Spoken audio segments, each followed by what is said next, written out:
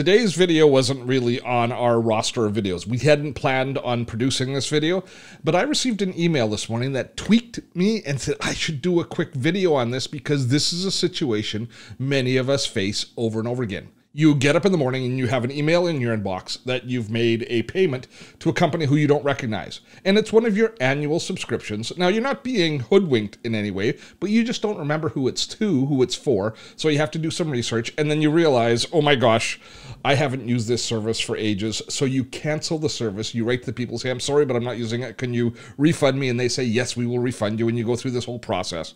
And it's something that we all do.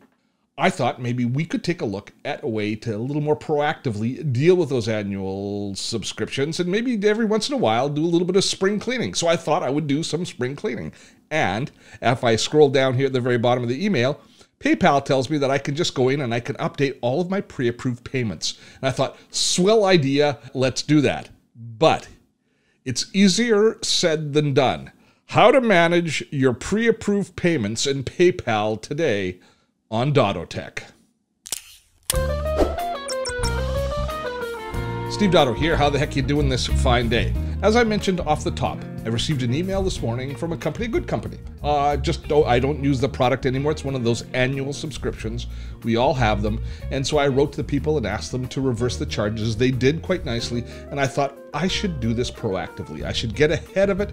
And I'm going to, because now I've got a little bit of time on my hands, I'm going to go in and PayPal tells me right here, in this little message, go to your My Money, click on My Money, update your agreement in the My Pre-Approved Payment section. This is, I mean, really, what a great thing to do. Just get ahead of things a little bit. Proactively make sure that all of the annual subscriptions that you're actually using, and if not, make sure you put a note in your calendar or you cancel them so you aren't making payments that you don't have to make. So I'm in so it says to go into my money section here, right? Isn't that what they said? They said go into my money and then click on the My Pre-Approved Payments. But it's not here. And I look through all of the menu items and I can't find it anywhere. So I finally do a search and I go into the customer service section and I do multiple searches until I finally find this document, which tells me that I have to go in. Oh, it's not right where they said it was in the email. No. It is buried ever so deeply. So look what you actually have to go through. And I'm going to walk through this once with you so that you know how to do it.